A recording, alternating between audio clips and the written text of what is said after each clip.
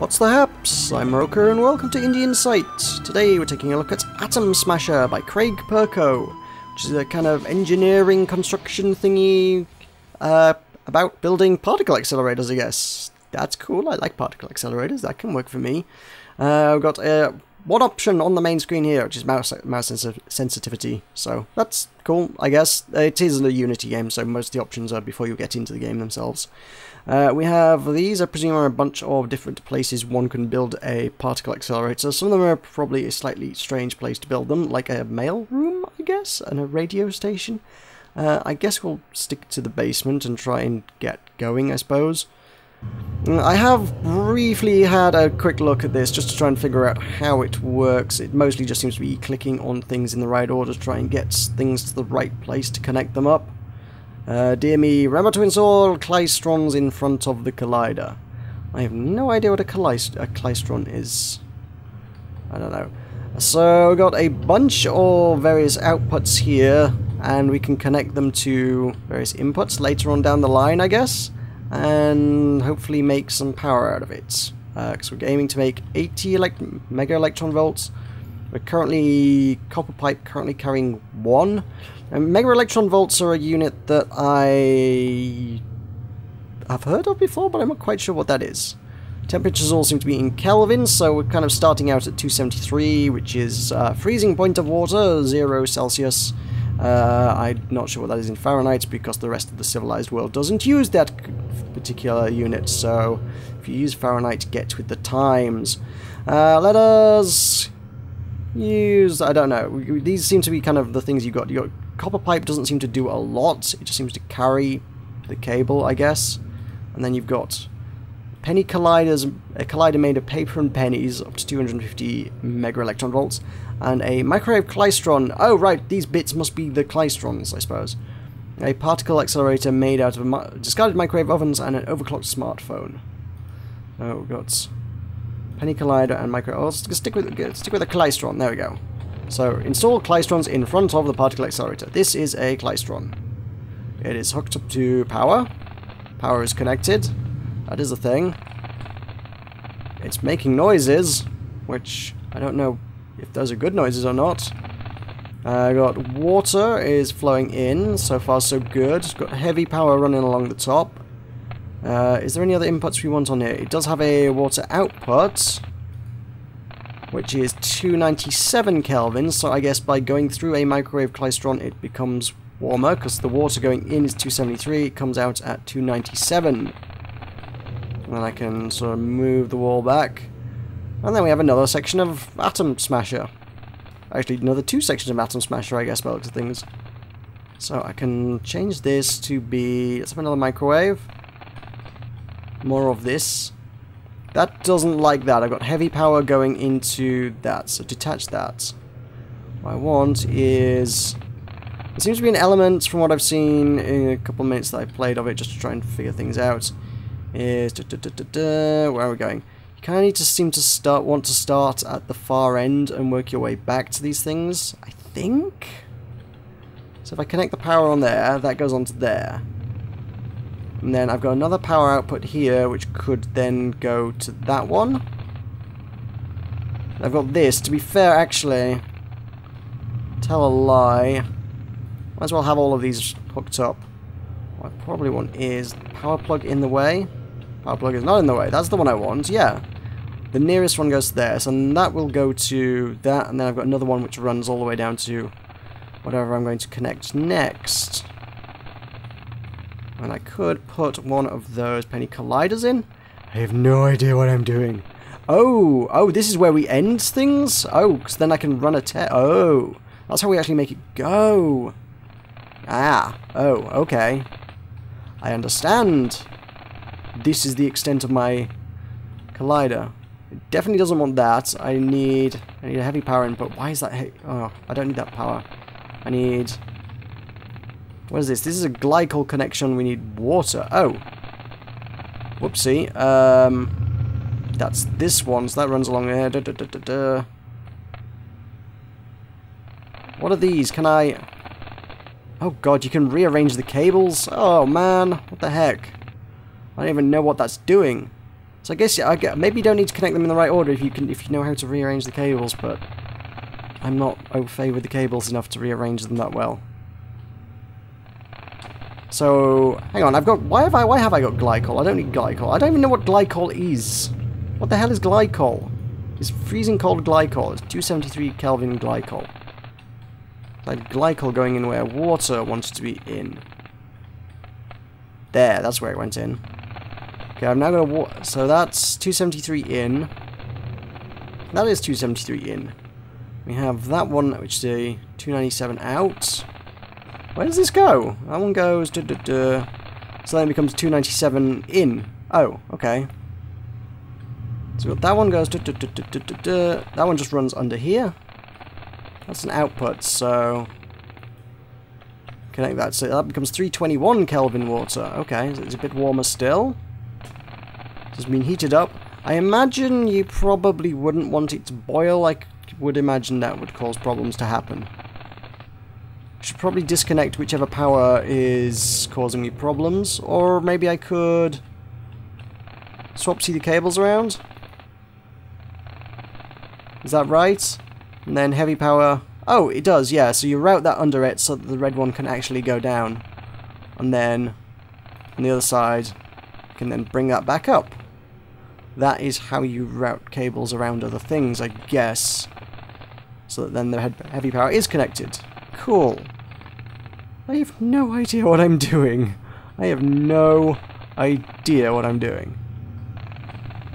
I guess the pipes you could sort of swap around as well. If I wanted to put the... What have I got going on? So I've got 273 goes in here. Then I've got 273 goes there. And goes in this one. The 297 comes out there.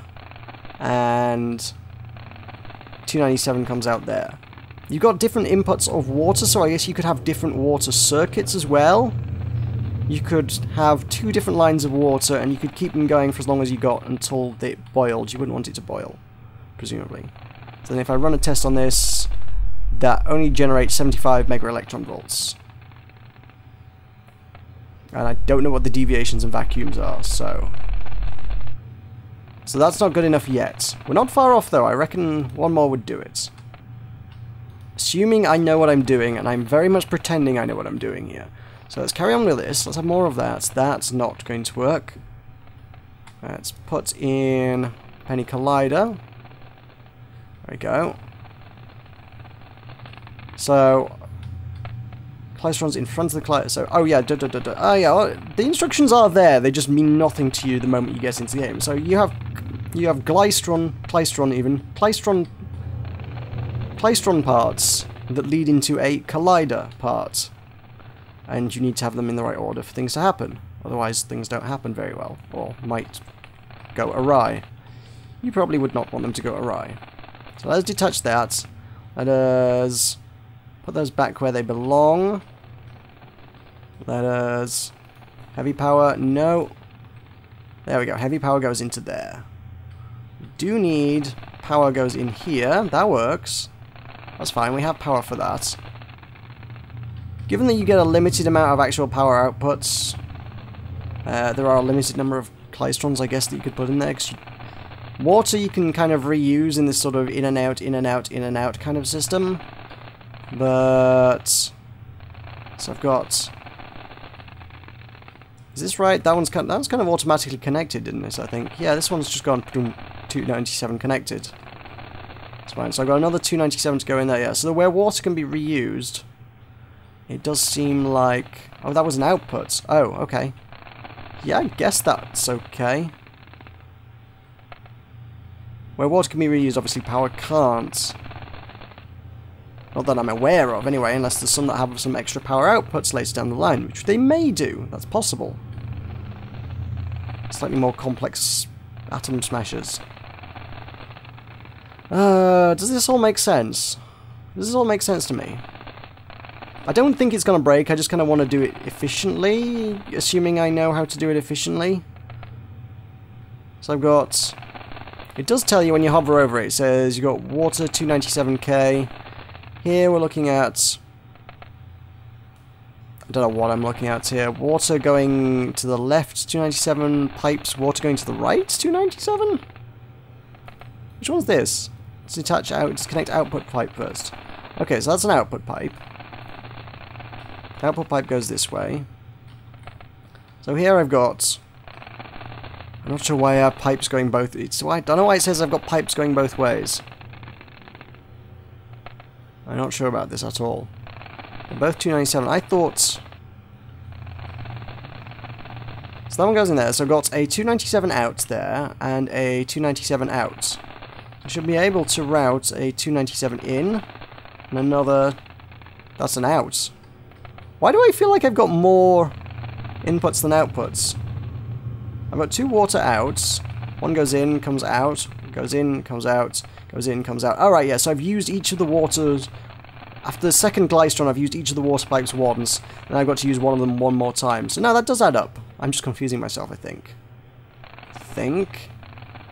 And I guess we're good? Oh, I need a heavy power connected, don't I? Which requires me to undo that. Connect that. Everything hooked up. Got power to all the things. Got water to all the things that need water.